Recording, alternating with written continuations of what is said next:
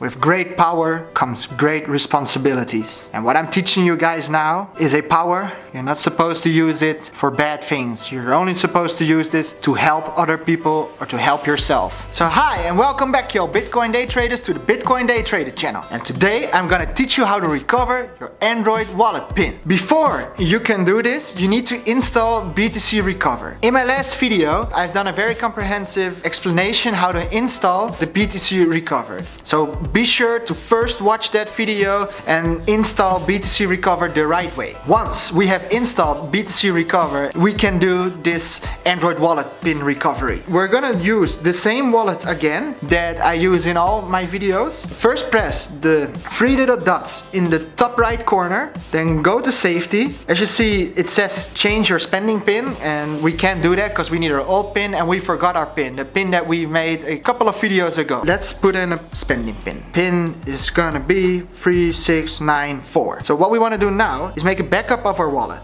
and give it a password, Bitcoin Daytrader. Let's save it, and we have to archive it because we need it on our PC. As usual, I'm gonna use Gmail and I'm going to send it to myself, Bitcoin Day Trader channel at Gmail, and press send. Hit sending the message. Message has been sent. Let's get our backup. We gotta go to our Gmail. If you're able to connect to your device using the computer, that's okay too, but I used email, and we have to download this file in the btcrecover-master folder. On your C drive, double click on btcrecover-master. We need to save it in this main folder, so let's save it there, but let's rename it because this is a hard name to type. Let's just rename it to Bitcoin. That's a nice name for a wallet, am I right? It's our Bitcoin wallet, so let's call it Bitcoin and save it there. So right now we have in this directory the file Bitcoin here, and what we want to do is we want BTC Recover to run and try all pin passwords that are between 0000 and 10000. So that's a couple that's like 10,000 of different passwords it's gonna try. What we have to do now, before we can run it, is we have to create a wildcard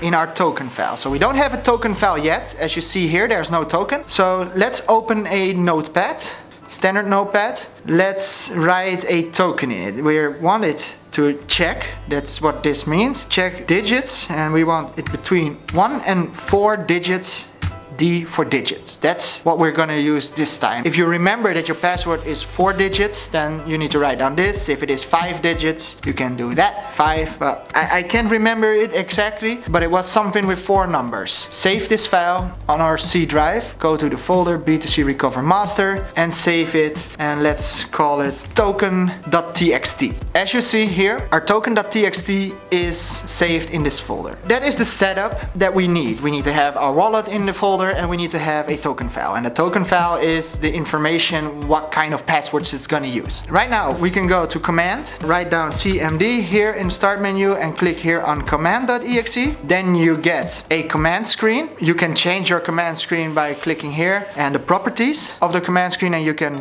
change fonts or whatever. That's why I have a bigger one. So what we're gonna do now is we are going to test our token file first. We wanted to list our passwords. So first we need to go to the directory of, as you see here, c/btcrecover-master. So type here in the command prompt cd for change directory, c change the directory, change directory to our C drive, go to the btcrecover-master folder. Press enter. If we type directory, that's what dir means. We're gonna see everything that's within this directory.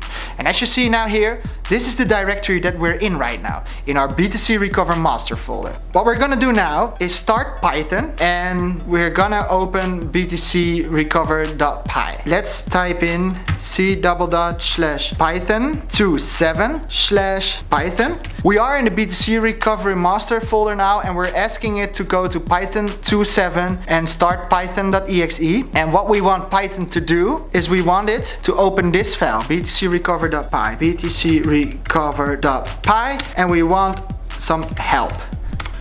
So what happened now is it's gonna list all the arguments that we can use. And what we're gonna use first is we want to test our token list that we created, this token.txt, so token list and the file. And we want it to list our password, list pass. As you see here, just list all passwords combinations for the test and exit. So what we do now is press the arrow up, so we have the same action again. So if you press up, you see you can change all the things that you have entered before. We don't want help, we want it to use a token list, and the token list is called token.txt. That's the notepad file that we just created, and we want it to list our passwords. And press enter, and well, as you see, it's making a lot of passwords right now. These are all the combinations that it's gonna try. Let me try and explain this a little bit better. If we go back to our token file and we change, for instance, this 4 into a 3, and let's save it, press Ctrl S to save it, and we give it the same command, you see it's using only 3 digitals.